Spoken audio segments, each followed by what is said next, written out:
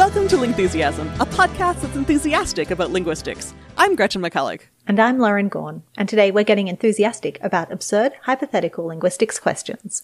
But first, our most recent bonus episode was a chat about the design of IPA charts and how the International Phonetic Alphabet is arranged.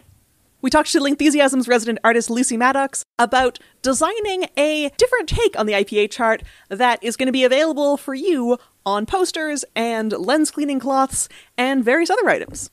Those lens cleaning cloths are a special offer for our patrons, so head to patreon.com/lingthusiasm by October 5th to participate in that special offer.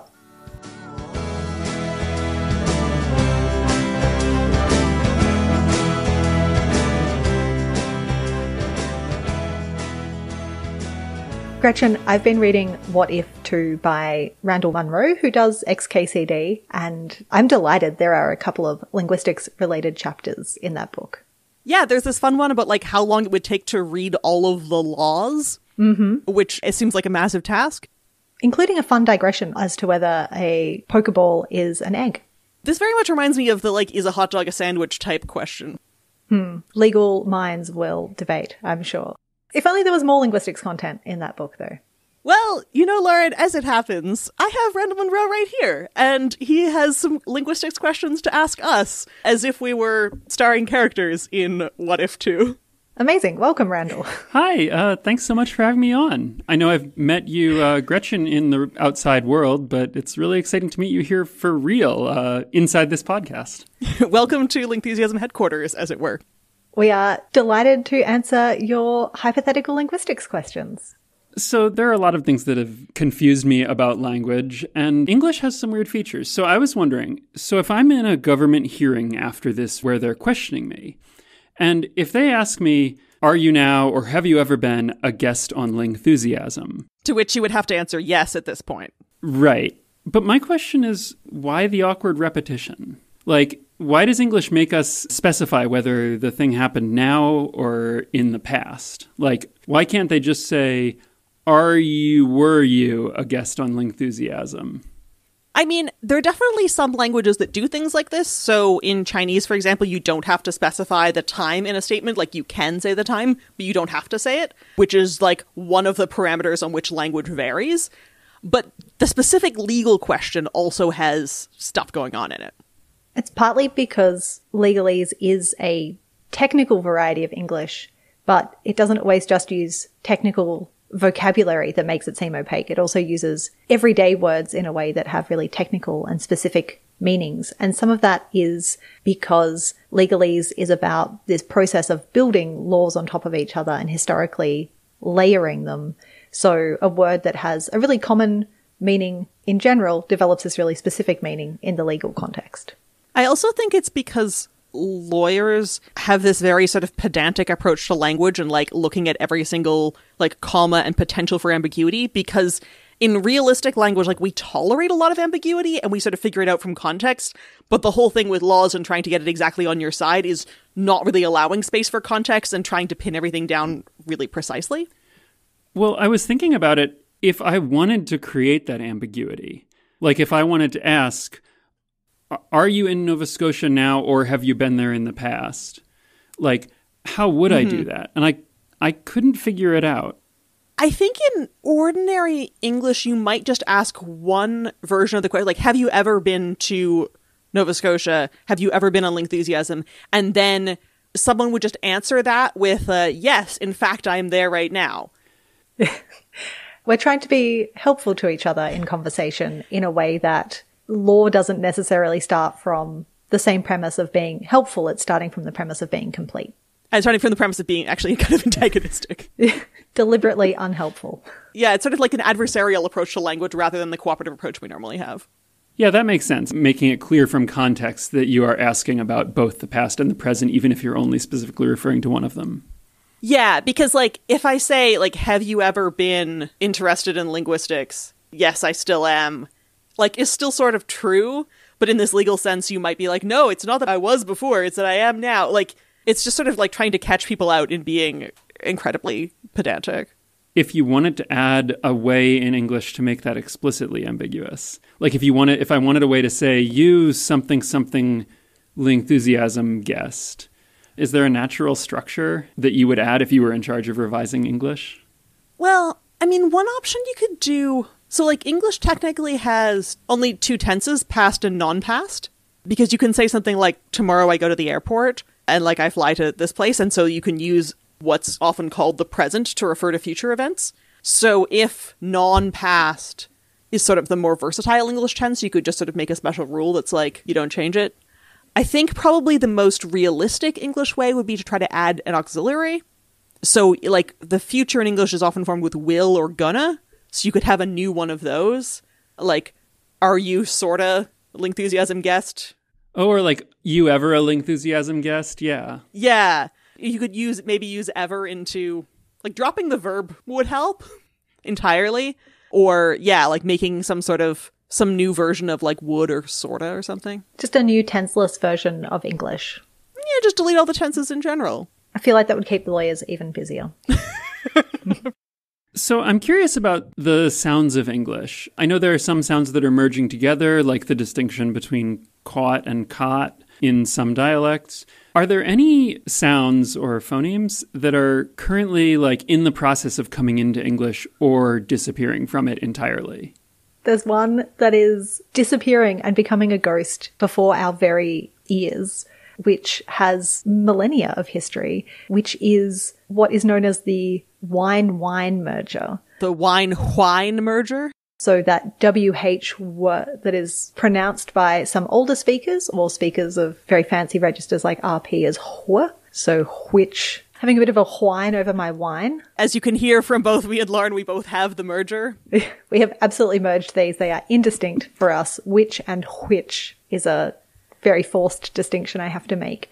But for maybe like grandparent to great-grandparent generations, at the moment you do find it for some speakers, which is a form of a sound that goes all the way back to Proto-Indo-European.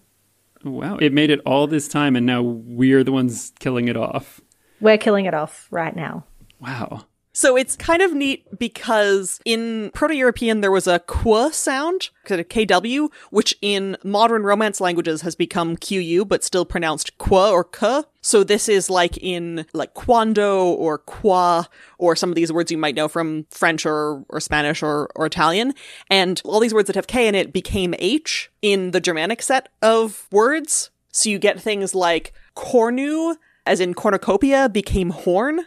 Oh, yeah. As in horn of plenty. So there's all these words that have a K sound, which is sometimes written with a C, sometimes with a Q, and those all became H. So this is why we have all these words that begin with WH, who, what, where, when, why, and the exceptional how. Those are the same as the qu words in those other languages, because that K became an H, and then the H and the W swapped positions at some point because people decided they liked it better. And then, like, not quite the H stopped getting pronounced, but the H influenced the pronunciation of the W, becoming wh, rather than, I don't even know how you do it.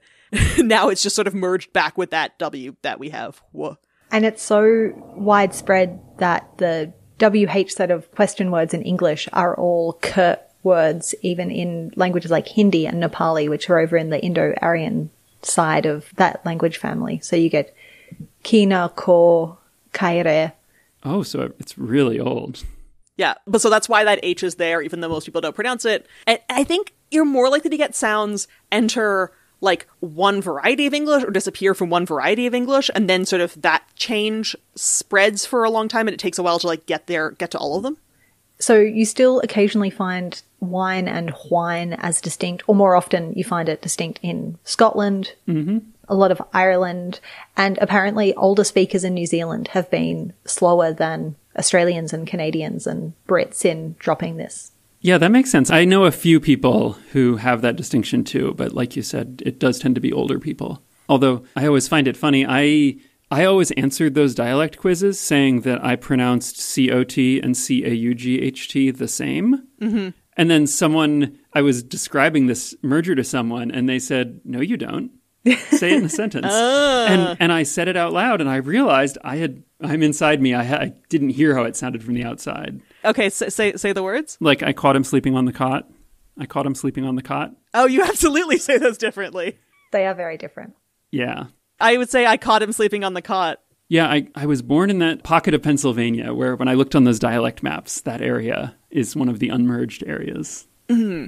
Yeah, and like all of these sorts of splits, like, you know, dropped for whom or added for whom. Like Indian English has a bunch of retroflex sounds, like all their T's and D's are produced with the tongue sort of curled back onto the tip of the mouth.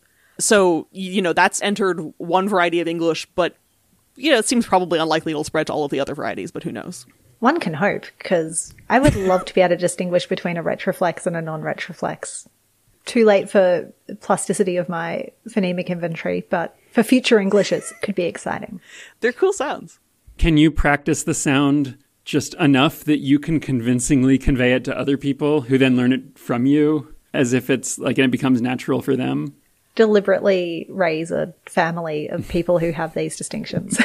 I mean, I've always thought it would be cool to come up with some sort of, I don't know, like conlang or something you could teach a kid, or some sort of array of like, here's like 3 languages you could teach a kid that would give them the maximal number of phonemic distinctions based on those languages. Because like Germanic languages actually have tons of vowels cross-linguistically. Like a lot of languages have like 5 vowels or 3 vowels or maybe 7. And English has like 14-ish depending on the dialect. And like German, like I think Norwegian, Dutch, also all Germanic languages have tons of vowels. So if you're like, okay, you want to include one Germanic language for the vowels, and then you want like a language that has tons of consonants, like maybe Ubik. Something around the Caucasus, for sure. Yeah, something around the Caucasus for consonants. And then maybe a language with like lots of tones, like Cantonese has more tones than Mandarin. So like maybe give them Cantonese so they get tone. And then you have like this nice sort of array of, you know, this will make it easier for you to learn any other language because you've got like most of the major sound distinctions. Those 3 are good because you also have a really good spread of a language that's isolating and doesn't have a lot of morphology through to one with middling. English is very underwhelmingly average. And then those Caucasian languages do tend to have really good morphology. So be typologically satisfying on multiple fronts. Yeah, so raise your kid to be Cantonese, Ubik, English trilingual, and they'll be all set for their future language learning. I think we've said everything unuseful to say about that question. So say we're playing a game. I'm going to pick a random North American English speaker and ask them a spoken or written usage question, like, how would you say this? How do you pronounce this? How do you write this? Now, you get to pick someone else to ask the same question to without knowing what it's going to be. And if your person gives the same answer as my person, then you win. Now, who would you pick if you wanted the best chance of matching a random person? Would you pick like a news anchor, a kid, or like a nondescript middle-aged person, or like a writer or something? I think I have an answer. Gretchen, who would you pick? So I think this is really complicated because I want to know, like, what's the spoken or written usage question that you're asking them? Because I think it would depend what are the parameters that this varies on. Because if it's an age-based usage question that I'm asking, then I want to pick based on age. But if maybe it's, like, geography that's more relevant or, like, urban status, I think you'd probably want somebody in sort of, like, a mid-sized city because language change tends to happen faster in urban centers and slower in rural areas. So you want to sort of split the difference. But not one of the mid-sized cities that has, like, distinctive stuff going on. Like, Pittsburgh has got a whole bunch of stuff that's been documented for it. So, yeah, I'm like, what are you going to do for a gender? I guess you sort of want somebody who's around the middle for a lot of statistics. You know, sort of middling in age, not too old, not too young, middling in types of city. I don't know. What do you, Lauren, do you have a more specific answer? Oh, yeah, I'd pick a lexicographer. And you tell them what the game is? Well, I think because of all of the people who have to think about and understand language usage, I always find lexicographers have a really solid appreciation for what is in the mind of the average language user. And so they'd be the first group of people that come to mind for me. So I guess we want someone who's at the intersection of being a lexicographer and all of those demographic details that Gretchen was suggesting. I mean, I think that's probably Corey Stamper, right? Because she's sort of... there we go. One of the youngest lexicographers, but young for a lexicographer is like, I don't know, probably 40s. And I think she lives in a mid-sized American city. Okay, our answer is Corey Stamper. Done. There we go. Nice. You know, Gretchen, I realized as you're answering that, there was a project in a Midwestern newspaper ran a contest to try to find the most average person in the country. Huh. And they did exactly the procedure you're describing, where they picked a city that was like the most mid-size, that was like in the middle on a whole bunch of variables. And then they had the town like vote on who the most representative average person in the town was. And they picked this one guy. He owned a hat store, I think. And then they were like, we found America's average man. And then they took him around to show him a bunch of stuff and get the average man's opinion on this and that. Sort of proto Joe the Plumber experience. It must be really good to track down the most average person because they must be a wealth of marketing insights. Well, I was also trying to answer the question for gender, because you can sort of pick an average age, you can pick an average location, but for gender, I do actually think that there might be benefits in choosing a non-binary person, not necessarily because non-binary is the average of men and women, but there was a really interesting study by Chantal Grattan on how non-binary people talk in different types of circumstances and how they can adopt features that are associated with multiple genders from that sort of axis. So I think, again, if we're looking for versatility, which is sort of a reason for picking a lexicographer. If you're a non-binary person working in lexicography, we want to hear from you. We've got a great game to play. Yeah. So if I say it's 3 p.m. and hot out, what is it in that sentence? Because the more I think about it, the more it hurts my head. So that's a fun question because it is doing something that's, as you may have noticed, sort of semantically meaningless. That's not the same thing as I ate it, where it refers to, maybe some cake, maybe an apple, a physical object that you can point to. The it in it's 3 p.m., it's hot, it's raining is just there because English really hates it when sentences don't have a subject. A real physical subject that's there that you've said, even if it doesn't mean anything. English is not okay with that. There's lots of languages that will happily say something that would translate into English literally as, is 3 p.m., is hot, or is 3 p.m. and hot, and therefore there's no it there. And because it's not there for its meaning, it's just there to fill this spot in a sentence. It doesn't matter that it is filling the role for being 3 p.m. and hot. It is just there to tick a box. And in fact, this is so odd in English and such a quirk of English that it has a name, which is dummy it. So wait, you could attach that it both to the 3 p.m. and to another verb. So I could say, it's 3 p.m. and was eaten.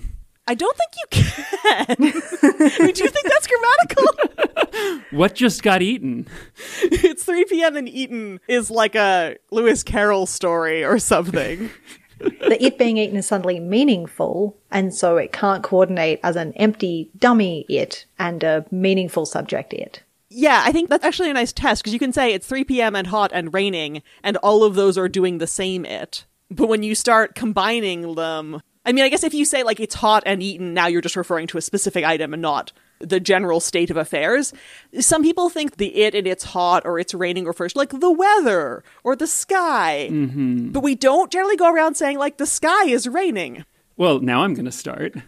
I mean, you can change things. It's raining is an interesting construction across languages because a lot of languages require you to say something like rain is raining or water's raining. They don't have that dummy construction. They've solved it in a different way. I should say this is the dummy as in a dressmaker's dummy or the mannequin in a store window. So it's just sort of propping up the clothes. And you can think of this it as propping up the rest of the sentence.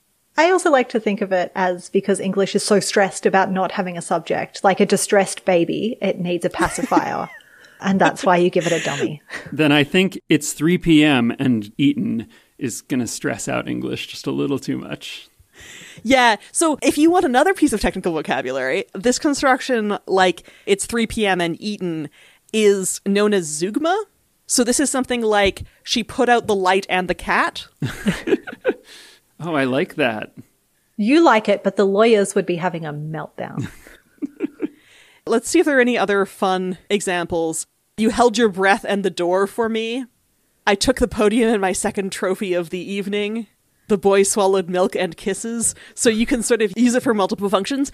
But I think normally when zeugma kind of works, you can do it in the sort of abstract, put out the light and the cat, because one's a figurative use and one's a physical use. But I think, it's 3 p.m. and eaten. I have trouble.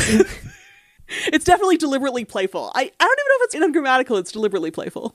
What's afternoon tea? It's 3 p.m. and eaten. Yeah, it seems like there's an omitted at. It's at 3 p.m. and ready. It's because ready is definitely more of an adjective, whereas eaten is a more nominalized but still verb.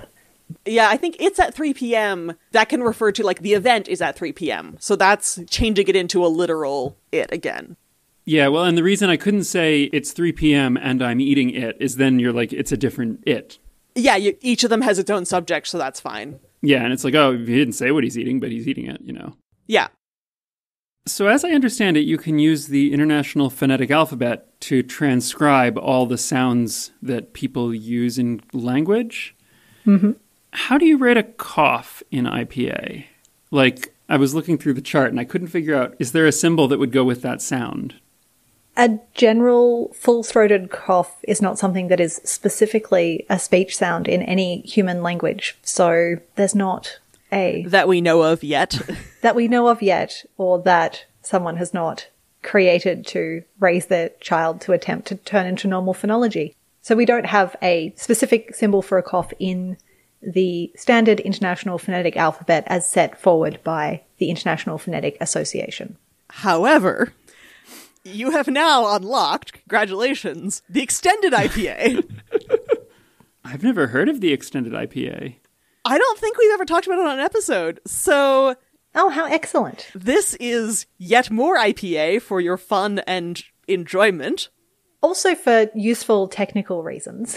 Also useful technical reasons. Are you allowed to tell everyone about this, or is this is this a secret held among linguists? So the classic IPA is devised for linguists to talk about sounds that are in the regular speech repertoire of spoken languages. The extended IPA is generally used by speech pathologists to transcribe other sounds that people sometimes make when they're learning to or producing speech differently from how the typical user of their language does it. Speech pathology covers a really wide range. It can be anything from working with children who have lisps and stutters through to helping people post-stroke or with aphasia regain the ability to speak. So some sounds, the one that's really memorable for me is that they have gnashing of teeth in XIPA, and also smacking lips and other types of like whistled version of S, which I'm not going to demonstrate because A, I don't think I can, and B, it might be kind of painful if you're on headphones. So there's also some sounds in XIPA that are, I think, very difficult to pronounce unless you have a cleft palate. Because they're bringing the air through the palate in your mouth, where most people don't have a hole there, or through your nose and mouth at the same time if you have a cleft palate. So that's where I would look if I was looking for coughing, because it seems like that kind of thing they might have done. Okay. Do they have a whole new set of symbols, or is it mostly the Latin letters turned upside down and stuff?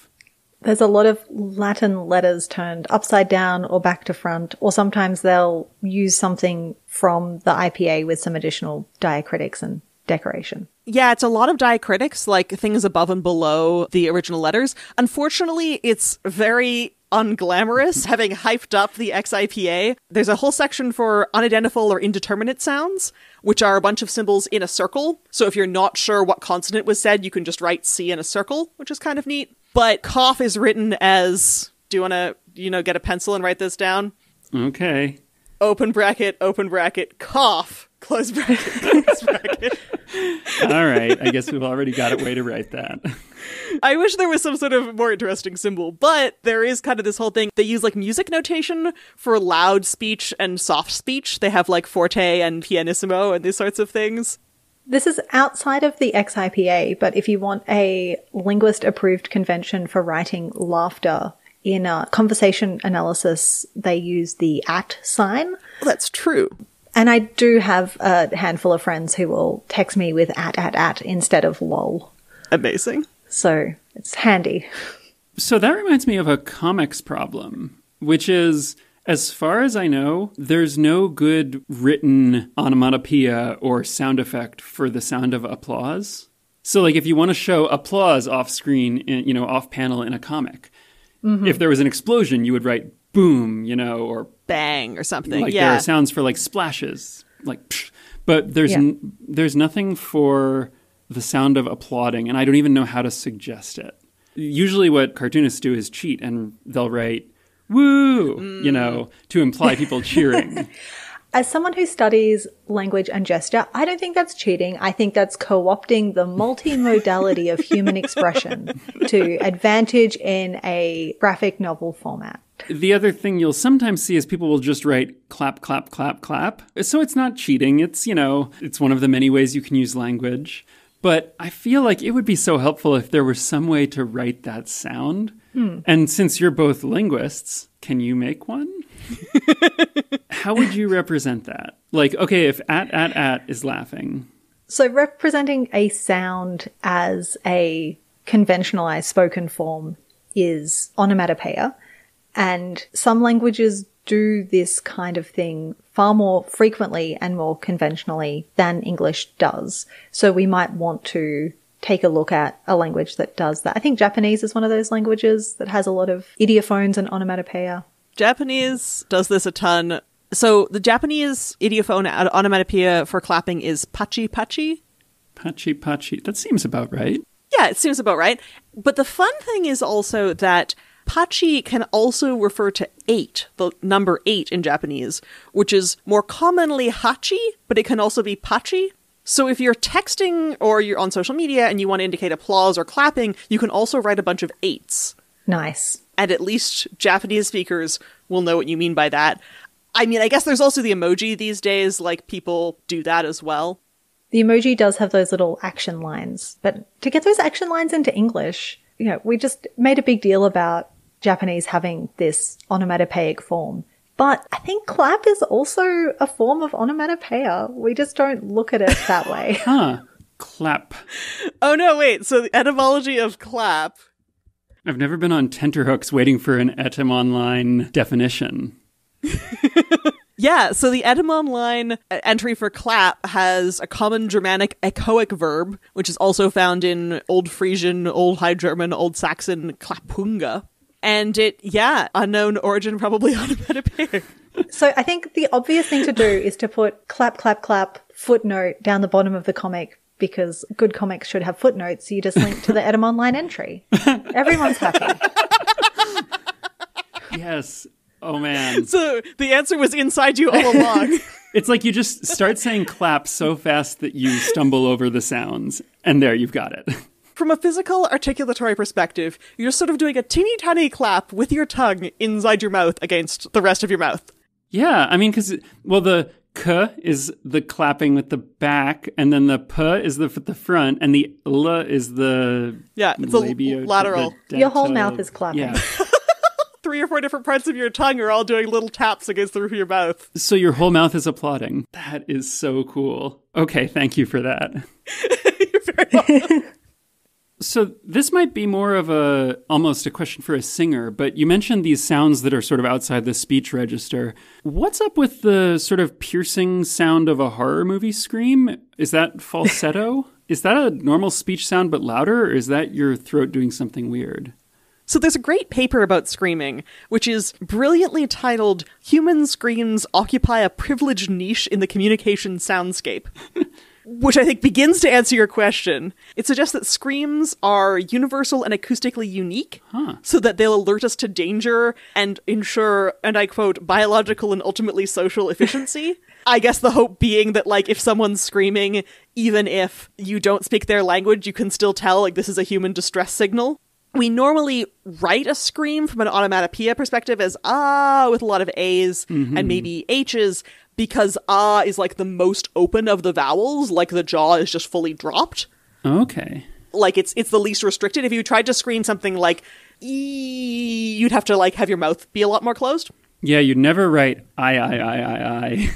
But I guess that's why the E in shriek is like trying to, because it's closed, but it also then tends to correlate with perceptually higher pitched things. So that's trying to give you that perception of it being really high pitched, which R doesn't necessarily do. Yeah, because some comics will do A, I, E, like I. Trying to get the best of both. Yeah, trying to give the high pitchedness of it. The other thing about this paper is that it says that screams are acoustically well segregated from other communication signals, as in they're higher pitched than other communication signals, and that this is also partly to avoid false alarms. Because, like, imagine if, like, a third of your words just had, like, the scream bit in them, and then you'd kind of be like the boy who cries wolf, or like, oh, well, if you're screaming all the time, nothing's ever urgent. Yeah, you know what? There are a few animals that make sounds that I think are in that scream register because people get freaked out by them. I think foxes and then elk do a weird noise. There's some animals that make sounds like crying babies, which I don't know if that's also in the same range, but the scream cluster is in 30 to 150 hertz. And so if animals, probably some of them are in that range and you could measure that. And that there's also a perceptual attribute called roughness that screams tend to have. So I really don't want to demonstrate a scream and really freak people out listening to the podcast. But if you think about your latest, horror movie scream style, it's got this sort of back and forth modulation that's sort of roughness. I'm curious. It was interesting to realize that I learned from you about how emojis, a lot of them represent gestures, and how some of them are things we have words for, but some of them aren't. So what are some gestures that people do without realizing this is a type of communication or like without having a word for it? I'm going to tell you the answer, but once I do, you will never unsee this. So I just have to prepare you for that fact.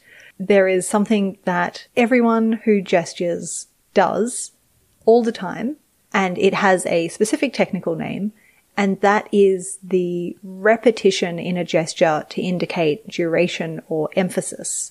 And this kind of repetition is known as a beat gesture.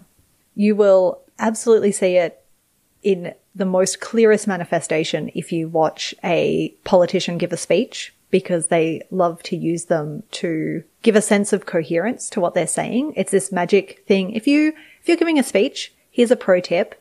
You can use beat gestures, and if you continue to use the same repetition on your stressed syllables, I'm doing it now, but you can't see it. Yeah, Lauren, I feel like you're really emphasizing the beat gestures in a very auditory way.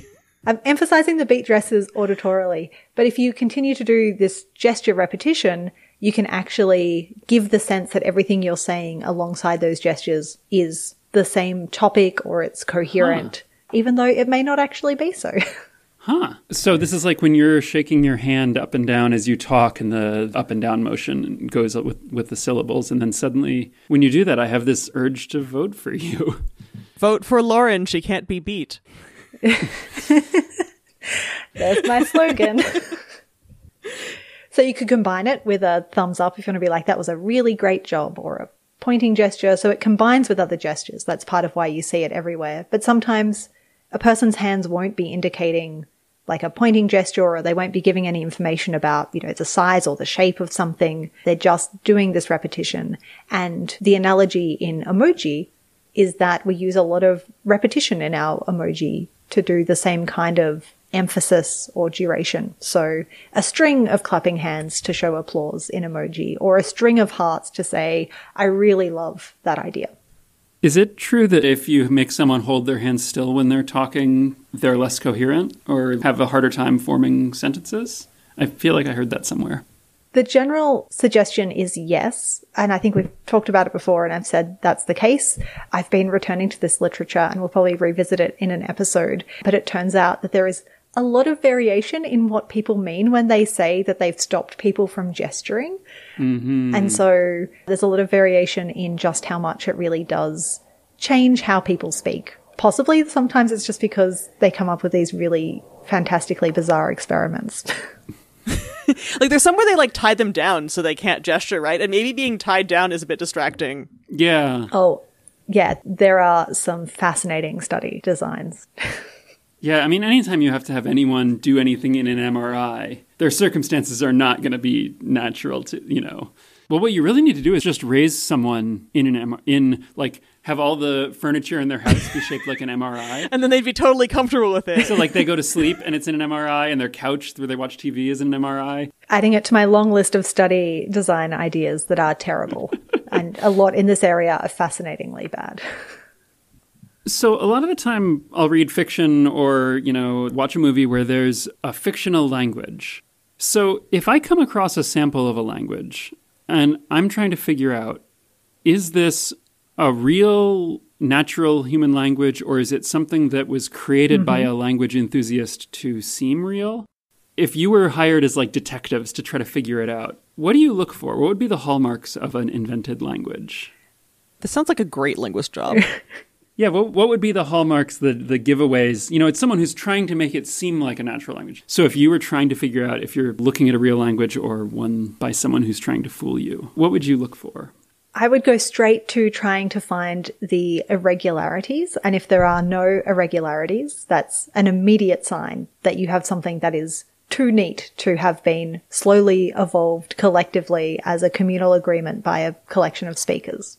Especially if there are like some people who do this and some people that do that, because like one of the things with artificial languages is they'll tend to make like one language. But like, as we were talking about with like wine and whine, or trying to find the averagest English speaker, like everyone's slightly different with a language. So if you don't have any of that representation of different people are doing this slightly differently, and we don't fully know exactly how all of this stuff works, but like here's a bunch of ways that it could be. Yeah, I think I would go probably straight to the pronoun system or how they do copulars. So in English, is, are, be, am are all copular verbs, but they're all a bit of a hot mess because over time we've created this really unbalanced paradigm, or we've taken two different verbs and turned them into the past and the present of the current one. Or with pronouns, you know, we just borrowed they from one of the Scandinavian languages, and you can't actually find a robust explanation for where she came from in the English paradigm. And yeah, we just I don't know. and me are incredibly ill-balanced.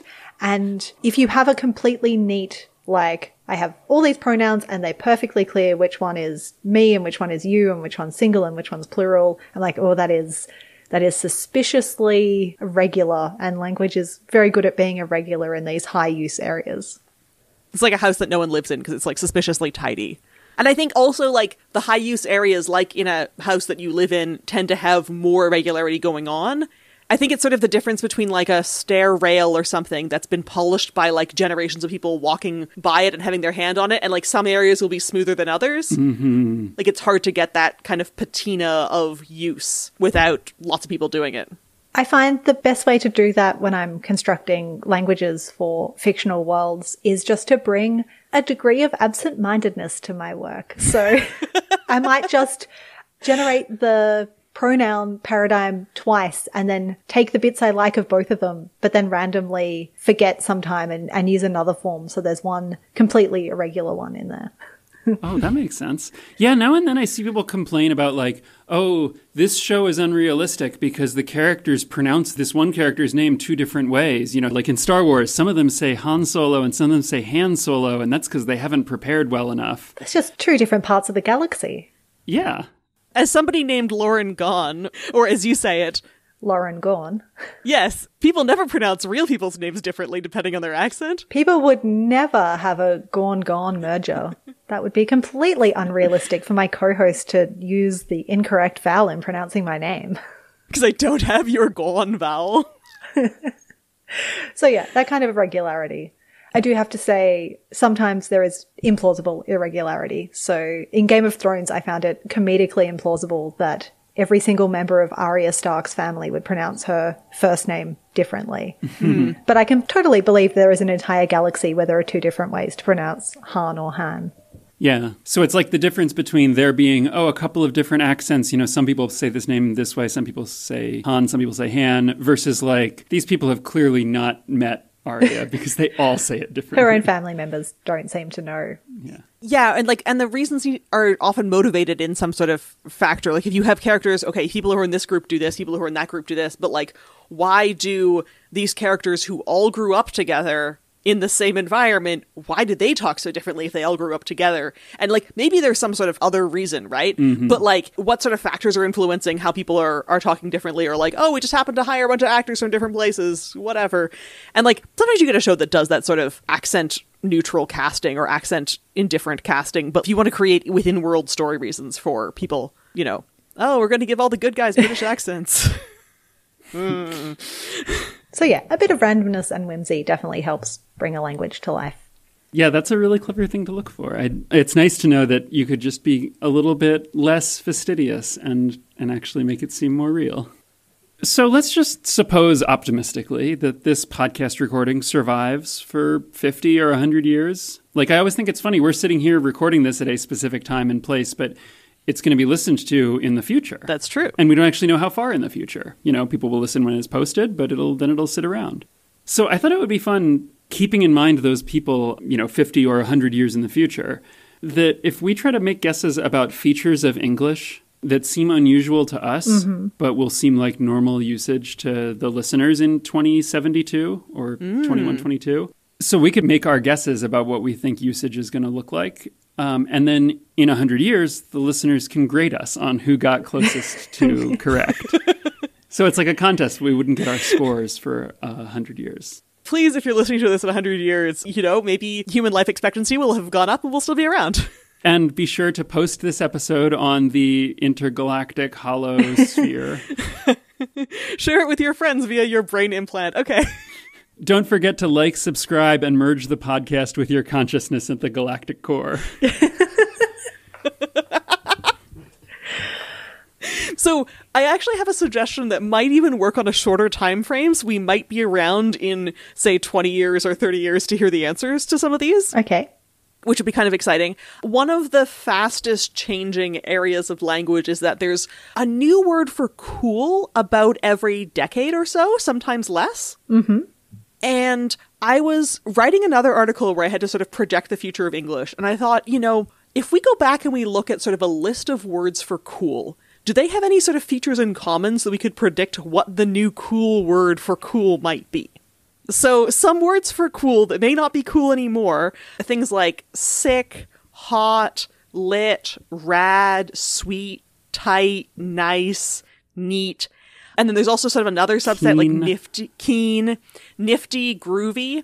So apart from nifty and groovy, which both have this sort of E sound at the end, all of these other words are very like consonant, vowel, consonant from a pronunciation perspective, sometimes with like an extra consonant at the beginning or end. So sometimes there's like two, like sick, lit, rad, sweet, nice, neat. They've all got this sort of bookended consonants on either side. So if we could come up with some other words that are monosyllables with consonants on either side, maybe one of these words will eventually turn into the word for cool. This will be like the first time that I've ever been cool in my life. Mm-hmm. And we can come up with some of them. I think the current word that the kids are using these days is based, which is like the opposite of cringe. It's like based in fact, sometimes used meta-ironically, attributed to the rapper Lil B. I'm getting this from Urban Dictionary because, again, I don't think we're particularly cool here. So I've come up with some additional candidates, and if you wish to contribute any, you also can, of like words that have the right phonetic form that could turn into a word for cool, maybe. But maybe there are more. And they don't have to mean something that sounds good, right? Because like sick or something doesn't sound good. Okay, what have you got? So sop seems like it's got potential. Numb? I don't know. I just feel like numb could mean cool. Left? I don't know. Maybe it's kind of out from left field or sort of bizarre. As a left-handed person, I kind of like this one. I was going to say, I feel like this is your left-handed affirmation coming through here. Thank you. Sunk? Oh, yeah. I don't know. Sunk could mean cool. Yeah. Like these have got some good acoustics to them. Oh, getting a new meaning for, this, like the sunk cost fallacy becomes like the sunk cost positive thing. Yeah, like, wow, that's so sunk, man. I can't believe it. Okay, I have a very long bow to draw here, and I don't think I'm going to win with this, but I would like to propose whale, as in the ocean-going mammal, because there are some people who still pronounce that as whale, and then I'll have a really obvious token to check if we fully reduce the wine-wine merger. So that's my... Wow, that's so whale of you. I just want to make sure we have a lot of tokens of something that has a WH pronunciation for some people to make sure that we've definitely closed that merger or it's been demerged. I mean, some people are using like the Beowulf what, like ironically now. So maybe we could get that going. Bring some of the stuff back. Or, hey, this can be my opening. If, America has finished merging caught and cot, then we could bring back caught to mean cool. Oh, yeah, that's so caught of you. No, we gotta unmerge it. That's so caught of you.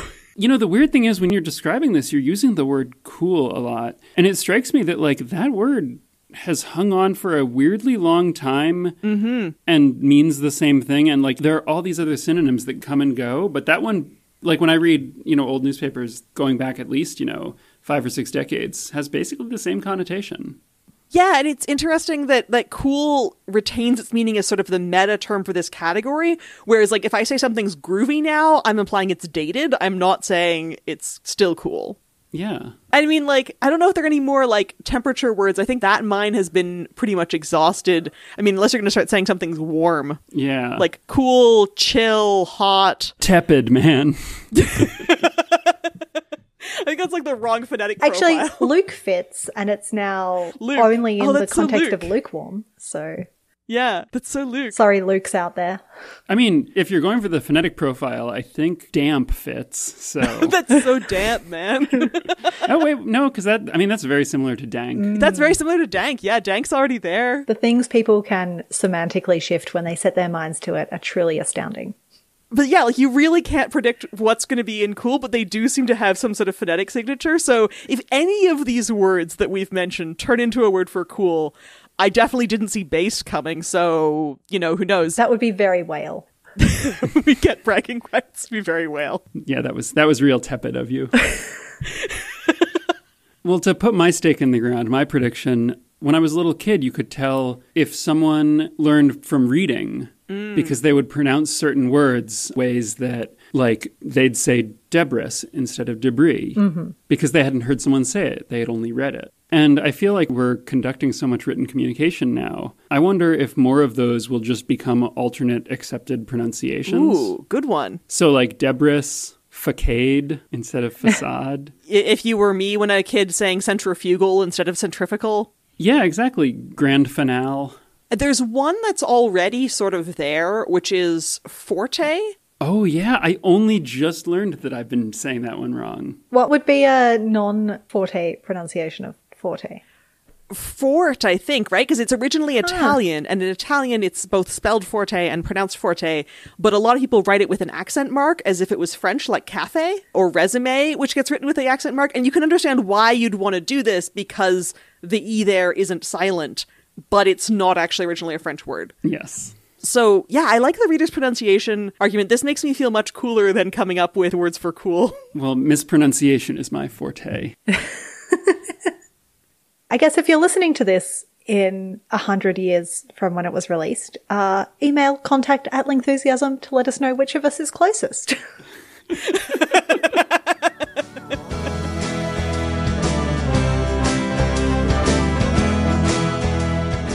For more Lingthusiasm and links to all the things mentioned in this episode, go to lingthusiasm.com. You can listen to us on Apple Podcasts, Google Podcasts, Spotify, SoundCloud, YouTube, or wherever else you get your podcasts, and you can follow @Lingthusiasm on Twitter, Facebook, Instagram, and Tumblr.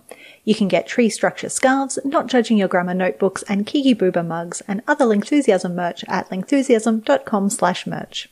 I tweet and blog as Superlinguo. I can be found as @GretchenAMcC on Twitter. My blog is allthingslinguistic.com, and my book about internet language is called Because Internet. You can follow our guest, Randall Munroe, @xkcd on various social media sites, and his new book is called What If 2. Have you listened to all the Lingthusiasm episodes and you wish there were more? You can get access to an extra Lingthusiasm episode to listen to every month, plus our entire archive of bonus episodes to listen to right now at patreon.com/Lingthusiasm, or follow the links from our website.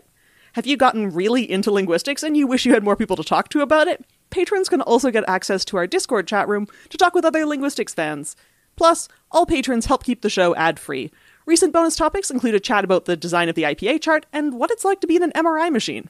Can't afford to pledge? That's okay too. We also really appreciate it if you can recommend Lingthusiasm to anyone in your life who's curious about language. Lingthusiasm is created and produced by Gretchen, McCulloch and Lauren Gawne. Our senior producer is Claire Gawne, our editorial producer is Sarah Doppiarella, our production assistant is Martha Sutsui Billins, and our production manager is Liz McCulloch. Our music is Ancient City by The Triangles. Stay Lingthusiastic.